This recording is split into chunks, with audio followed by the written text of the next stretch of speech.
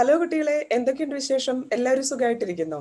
CBSE 12ാം class പരീക്ഷ conduct or cancel എന്നുള്ള ചോദ്യത്തിന് നമുക്ക് ഇന്നലെ തന്നെ ഉത്തരം കിട്ടി. പരീക്ഷ ഉണ്ടാവില്ല എന്നുള്ള കാര്യത്തിൽ ഒഫീഷ്യൽ ആയിട്ടുള്ള തന്നെയുള്ള ഇൻഫർമേഷൻ വന്നിട്ടുണ്ട്. ഒരു പ്രസ് റിലീസ് ഉണ്ടായിരുന്നു. അതുപോലെ തന്നെ CBSE വെബ്സൈറ്റിൽ ഒഫീഷ്യലായിട്ട് ഒരു സർക്കുലറും കൂടെ 12ാം ക്ലാസ് പരീക്ഷ ക്യാൻസലിനെ കുറിച്ചിട്ട് കൺഫേംഡ് ആയിട്ട് ഇന്നലെ തന്നെ വന്നിട്ടുണ്ടായിരുന്നു. അപ്പോൾ നിങ്ങളെല്ലാവരും അതിനെക്കുറിച്ച് അപ്ഡേറ്റഡ് ആയിരിക്കും എന്ന് തന്നെയാണ് പ്രതീക്ഷിക്കുന്നത്.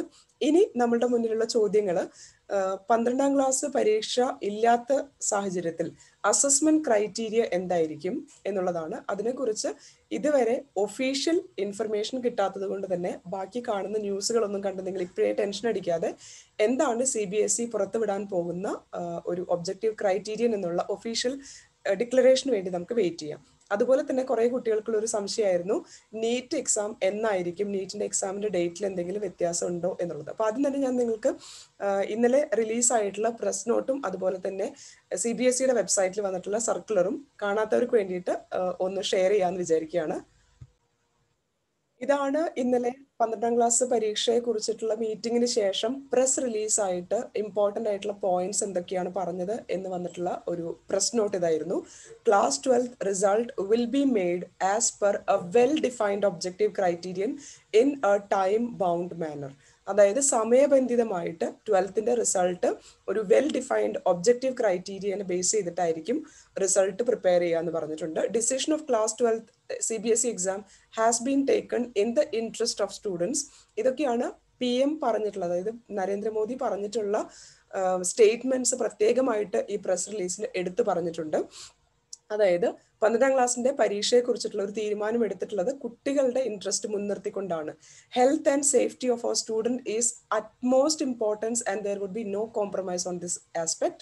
അതുപോലെ തന്നെ കുട്ടികളിലുള്ള ആങ്സൈറ്റി, കുട്ടികളിൽ മാത്രമല്ല പാരൻസിലും ടീച്ചേഴ്സിലുള്ള ആങ്സൈറ്റി എല്ലാം അവസാനിപ്പിക്കേണ്ട സമയമായിട്ടുണ്ട്. അതുകൊണ്ട് തന്നെ കുട്ടികളെ എക്സാം എഴുതാനായിട്ട് ഫോഴ്സ് ചെയ്യുന്ന ഒരു സ്ട്രെസ്ഫുൾ സിറ്റുവേഷൻ ഒഴിവാക്കാൻ വേണ്ടിയിട്ട് ഈ എക്സാമിനെ കുറിച്ചിട്ടുള്ള എല്ലാവരുടെയും വറീസിനെല്ലാം ഒരു അവസാനം ആവുന്ന രീതിയിൽ 12ാം ക്ലാസ്സിന്റെ പരീക്ഷ ക്യാൻസൽ ചെയ്തു എന്നുള്ളതാണ് പ്രസ് റിലീസിൽ ഇമ്പോർട്ടൻ്റ് ആയിട്ട് പറഞ്ഞിട്ടുണ്ടായിരുന്ന പോയിന്റ്സ്.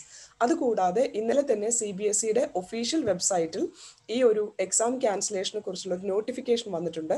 അതനുസരിച്ച് class 12th assessment will be made as per well defined objective criteria in A time bound manor. കൂടാതെ 10ാം ക്ലാസ്സിന്റെ പരീക്ഷ ക്യാൻസൽ ചെയ്ത സമയത്തും ഈ ഒരു ഓപ്ഷൻ പറഞ്ഞിട്ടുണ്ടായിരുന്നു. അതായത് എക്സാം നടത്തുന്നില്ല, ഒബ്ജക്റ്റീവ് ക്രൈറ്റീരിയൻ അനുസരിച്ചാണ് റിസൾട്ട് പ്രിപ്പയർ ചെയ്യാൻ പോകുന്നത്.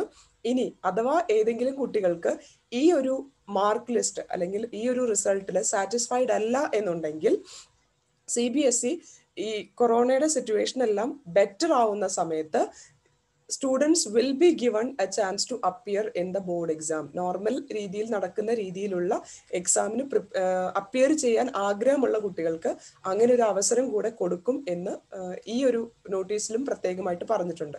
10ാം ക്ലാസ്സിന്റെ പരീക്ഷ ക്യാൻസൽ ചെയ്ത സമയത്തും ഇതുപോലെ തന്നെ CBSE ഒരു ഉറപ്പ് കൊടുത്തിട്ടുണ്ടായിരുന്നു.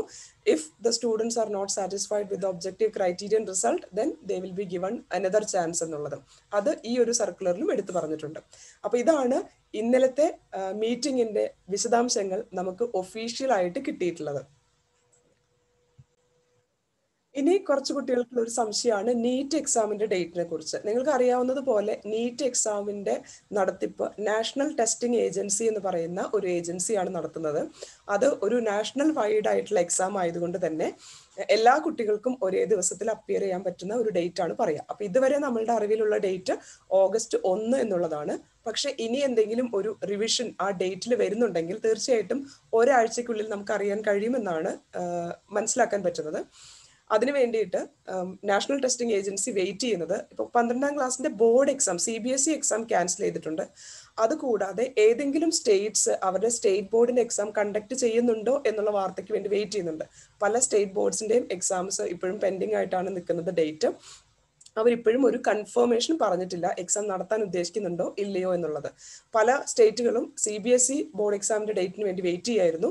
അപ്പൊ ഇന്നലെ അതിനെക്കുറിച്ചൊരു തീരുമാനം ഉണ്ടായതുകൊണ്ട് തന്നെ ഈ അടുത്ത ദിവസങ്ങളിൽ 2 ദിവസത്തിനകം തന്നെ ഇനി സ്റ്റേറ്റ് ബോർഡ് എക്സാം നടക്കാനുള്ള സ്റ്റേറ്റുകളെല്ലാം അവരുടെ തീരുമാനം അറിയിക്കും. അതായത് എക്സാം നടത്തുന്നുണ്ടെങ്കിൽ നടത്തുന്ന ഡേറ്റ് ഏതാണെന്ന് പറയും, നടത്തുന്നില്ല ക്യാൻസൽ ആണെങ്കിൽ അത് പറയും.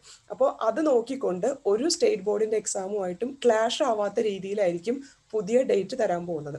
അതുപോലെ തന്നെ ആരോഗ്യ വകുപ്പുമായിട്ടും ഈ നാഷണൽ ടെസ്റ്റിംഗ് ഏജൻസി കൺസൾട്ട് ചെയ്തതിന് ശേഷമായിരിക്കും അപ്രോപ്രിയേറ്റ് ആയിട്ടുള്ള ഒരു ഡേറ്റ് പറയുന്നത്. അപ്പം നമ്മളുടെ മുന്നിൽ ഇപ്പോഴുള്ള ഡേറ്റ് എന്ന് പറയുന്നത് August 1 ആണ്. അപ്പോൾ അത് മുന്നിൽ വെച്ചുകൊണ്ട് തന്നെ നിങ്ങൾ എല്ലാവരും പ്രിപ്പറേഷനുമായിട്ട് മുന്നോട്ട് പോവുക.